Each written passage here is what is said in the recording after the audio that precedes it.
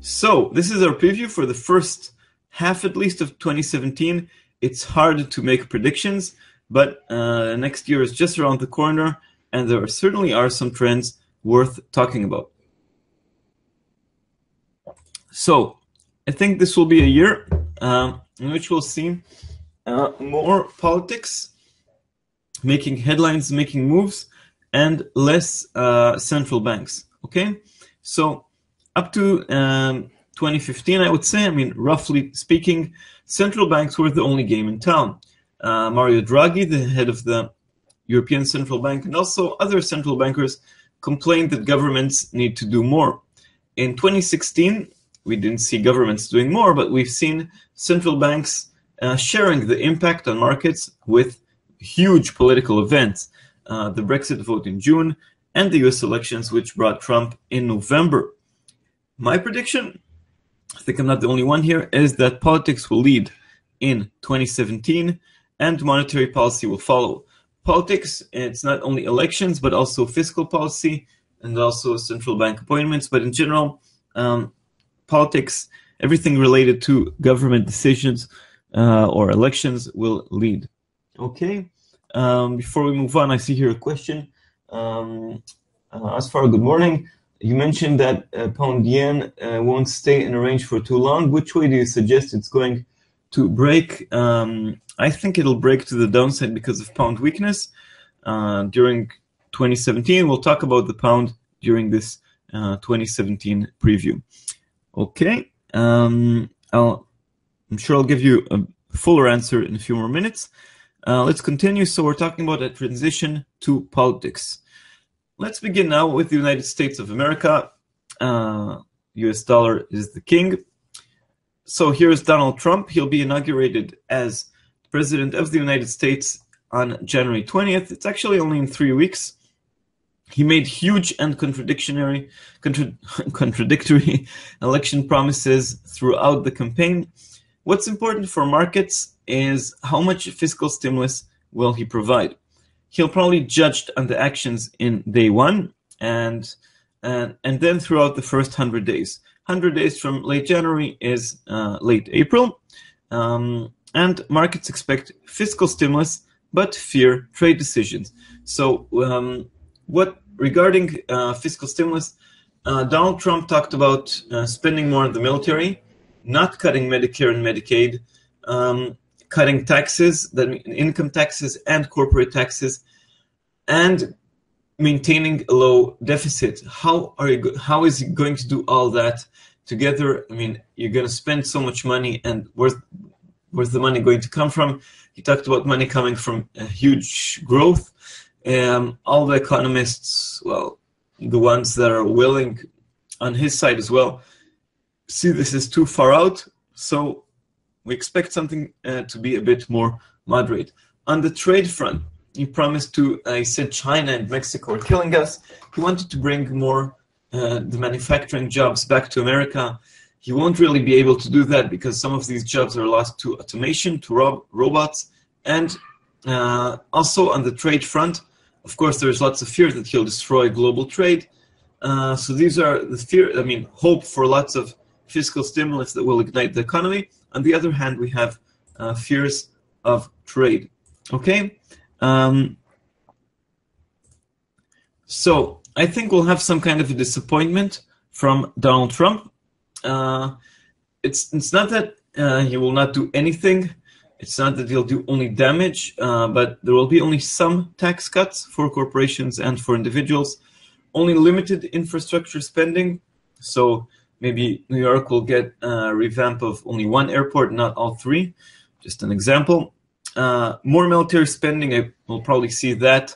And hopefully no real trade wars. Promises to break up NAFTA, or we won't see that. Perhaps no signing of the TPP, which already he promised also after winning the elections. Okay, so I think we'll have some kind of disappointment, but he will do some of the things he talked about. Now, what about the Fed? The central banks still have a big impact. So the first rate hike is expected in June.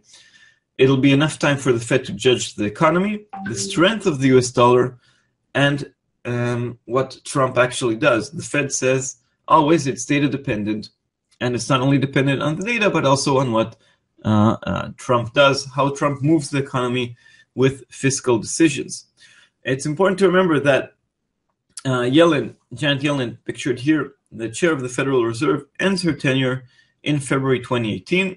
It seems like a long time from now because we're still in 2016, but in terms of central banking, it's not such a long time from now. We will probably hear about the next Fed chair. I mean, Trump promised to replace her towards the second half of the year, probably in the summer. In addition, there are two board vacancies, so Trump can also nominate two other Fed members. So the Fed perhaps could be more hawkish. There's always a chance that Trump will extend Yellen's tenure for another 4 years, okay?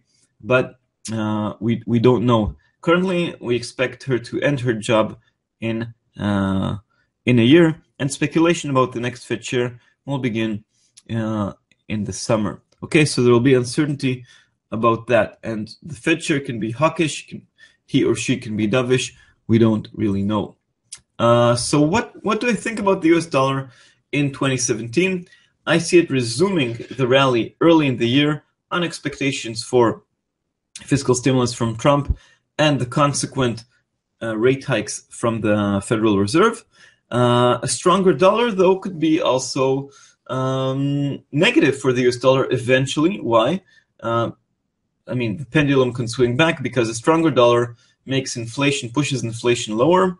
It could dampen the pace of hikes, dampen inflation, dampen exports, and swing the pendulum back. So a stronger dollar depresses inflation. So I see at the beginning of the year, in January, high hopes for Trump, extension of the trend seen in 2016. But after April, or perhaps even before that, there is room for the dollar to fall, especially if it goes too far, okay? Their expectations are just too high from the US economy and from the Federal Reserve due to Trump, okay?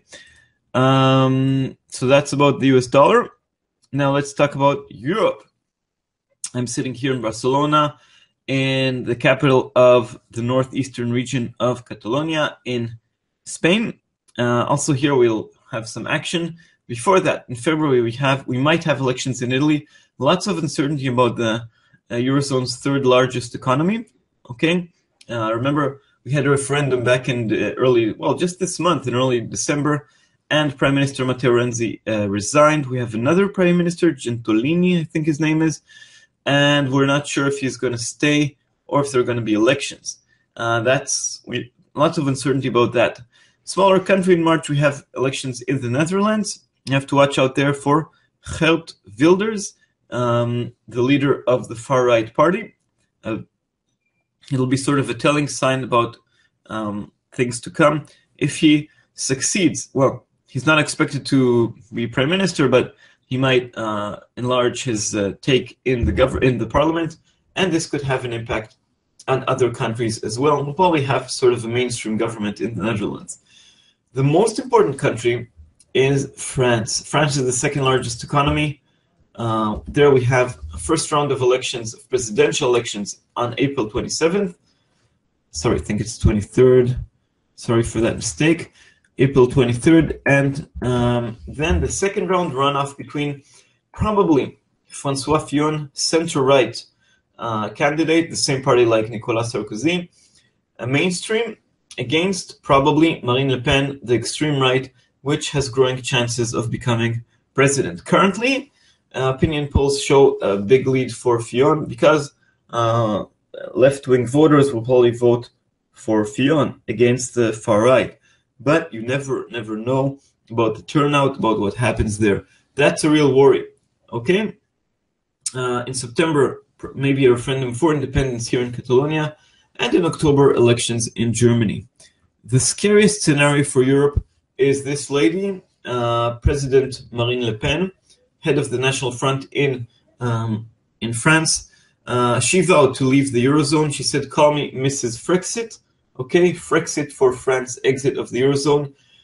Clearly, there is no Euro without France. She doesn't have to really follow her promises if she's elected. Things will begin breaking up on their own. Anyway, it's a very, very scary scenario. Again, her main opponent, as it seems at the moment, François Fillon, has better chances. So if she wins, it's really devastating for the euro. Again, higher chances for her rival. If he wins, François Fillon, maybe we'll begin seeing headlines like peak populism. Things might begin getting better, more mainstream, more stable, more market friendly. Okay. Elsewhere, this will impact the ECB, but the ECB, European Central Bank, already basically laid out its plans for 2017. So at least in the first half of the year, they don't need to announce anything. I believe they won't change policy until September. Governments will probably do more because it's an election year, finally doing what Draghi told them to do, maybe a bit more fiscal stimulus, hopefully. Draghi is still important, the ECB is still important, but certainly not alone. So we don't expect any big changes from the ECB early in the year, at least. They'll be perhaps reacting to other to governments, but not working on their own. So my prediction for euro dollar, I think we have a window, an open window for parity in January. Currently we're at 104.60 more or less. So I think with a stronger dollar, worries about elections in the Eurozone, we could have a big move in January. It could be a false break. We might see euro dollar fall to below parity, maybe to 98. But then, assuming we have no disaster from Trump, and we have, of course, no disaster in the French elections, we could see the euro begin rising in May. It depends on Fillon. It depends on Trump. Okay. Now, I guess I'll answer the question about, we're moving to the UK, the question about pound yen. So Brexit, that's another big event of 2016. So Article 50 will be triggered in March. The government promised that it'll either be decided by Parliament or decided by, the government. It doesn't really matter. And negotiations will officially begin. The Europeans will probably be very tough with the UK for several reasons. Okay, the reasons are that they will want to show other countries that think of leaving that leaving the European Union carries with it some kind of punishment. They want to deter other countries from doing that. In addition, they don't want to give Britain any kind of a good deal. They want to maintain unity. And the third reason, we have elections. Okay, we have elections in the Eurozone, so it's another reason. In France, in Germany, in the Netherlands, in Italy, they want to keep things relatively stable. Okay. Regarding the negotiations, currently there is high uncertainty about what they'll entail. If we'll have more what's called a soft Brexit.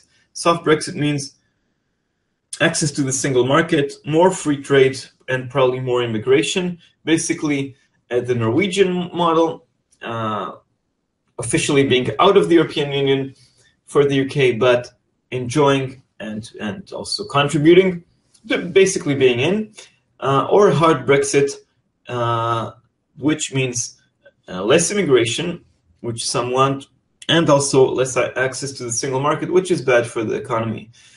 The hard Brexit talk so far from the government is probably only a negotiation tactic, but you don't really know. This lady, Theresa May, the Prime Minister of Britain, we don't really know what she fully wants. We will learn that throughout 2017. The Bank of England, here's Mark Carney running a marathon. Currently, the stance of the Bank of England is to stay neutral for a while.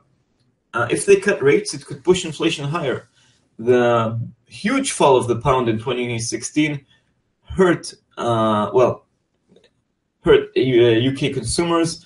A lot of products are imported, or a lot of British products rely on imports from other countries, and cutting rates too much to help the economy could push inflation too high.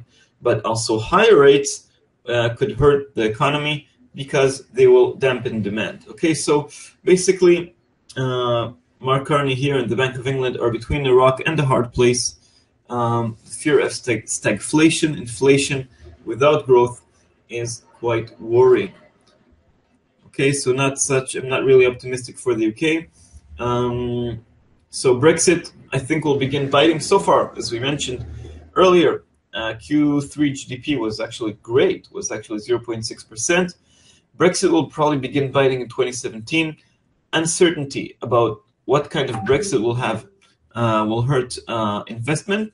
Okay, jobless claims, the claimant count change, that's already rising. So maybe employment, which is in a very good situation at the moment, is probably peaked. So unemployment could begin rising, if only because just a change of trend.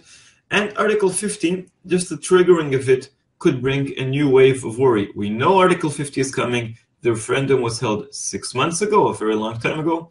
But the actual move, the actual official announcement that the UK is leaving the European Union could still bring a new wave of worry. So, pound dollar, my prediction, it has room to the downside. I would say that 115 on pound dollar is not too low, okay? That we've seen these levels for a minute or two in the flash crash in October, and I think it's possible to see that once again.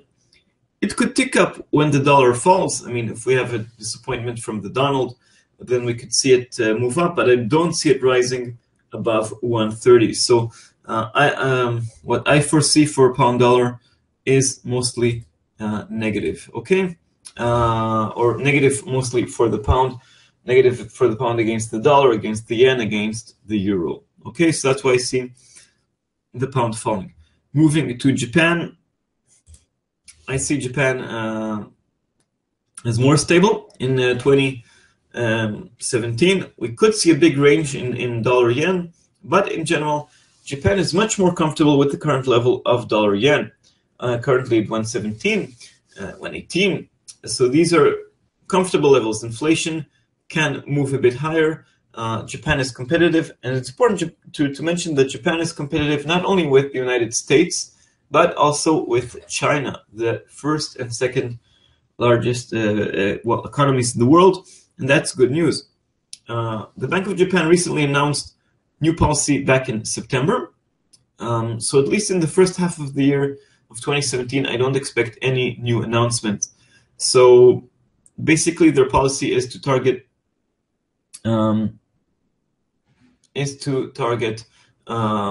10-year yields, long-term yields, to keep them around zero. So they're talking about the target, not about the level of bond buying. And they'll probably want to stay also out of the spotlight for some time.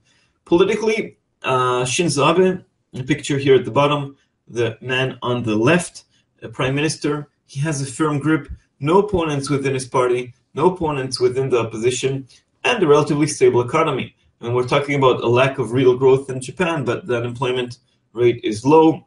And, for anybody that's been to Japan has seen what a great country it is. So Shinzo Abe has a firm grip on power. Geopolitics could become a worry, though. So we don't know what Donald Trump intends to do regarding the military umbrella that the United States provides to Japan and to South Korea. So that could be a worry.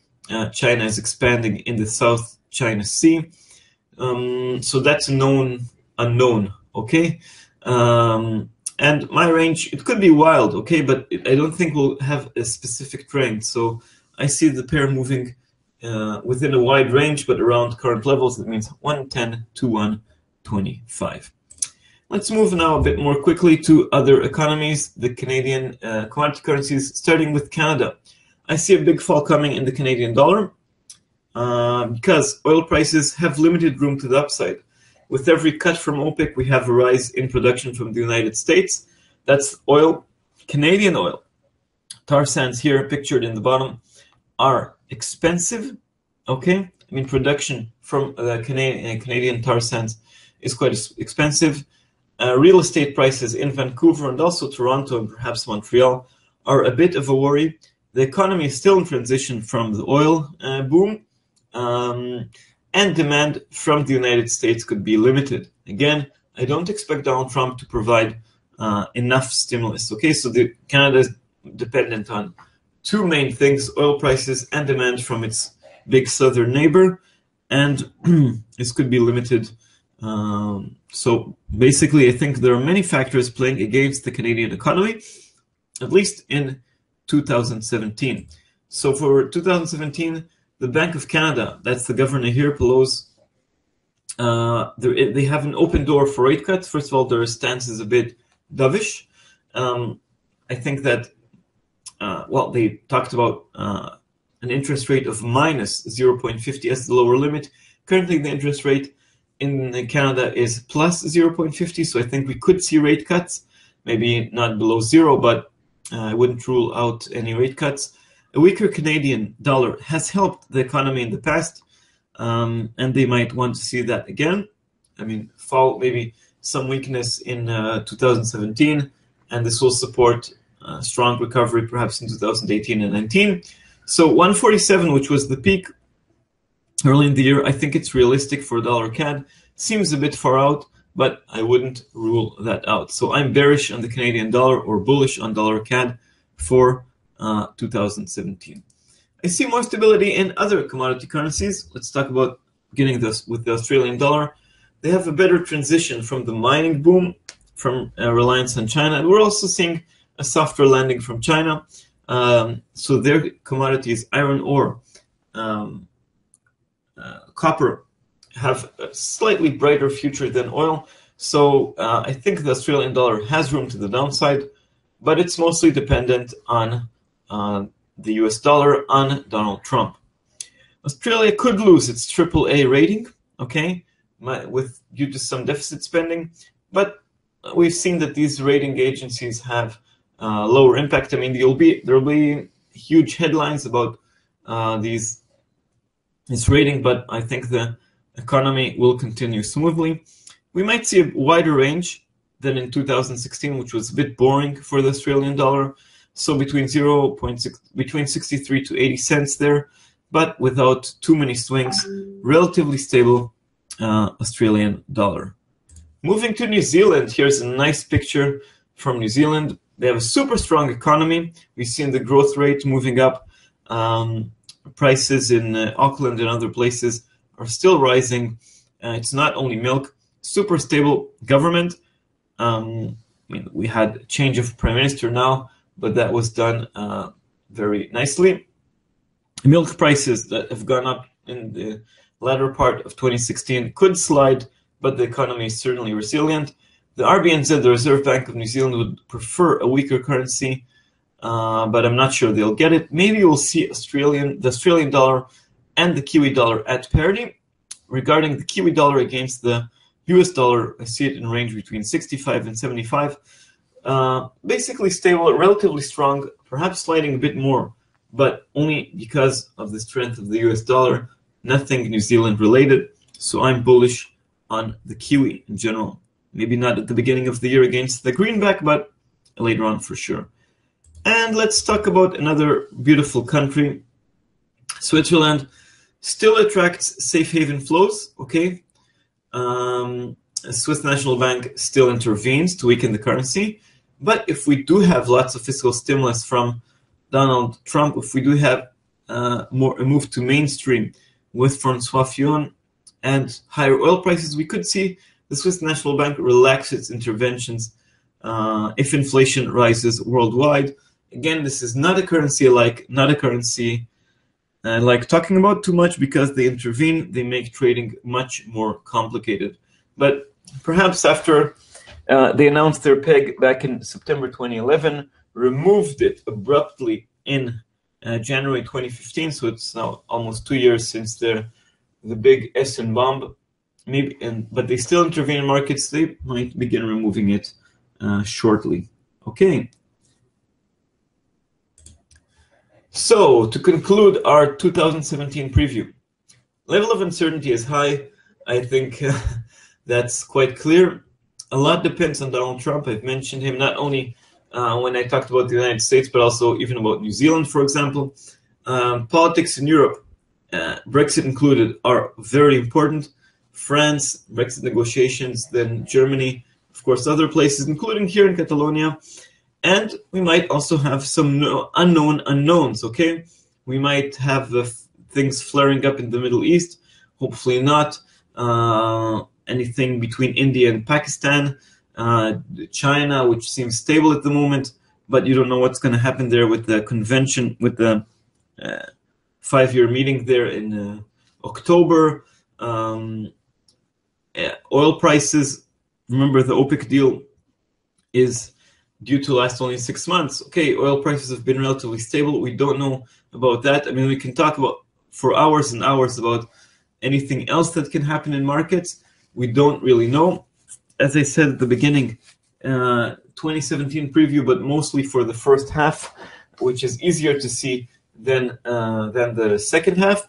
Okay, so lots of uncertainty going through. Again, I think stronger dollar at the beginning, weakening afterwards, but stay alert, stay strongly vigilant, as Trichet used to say, and it's going to be an interesting year. That's the only certain thing.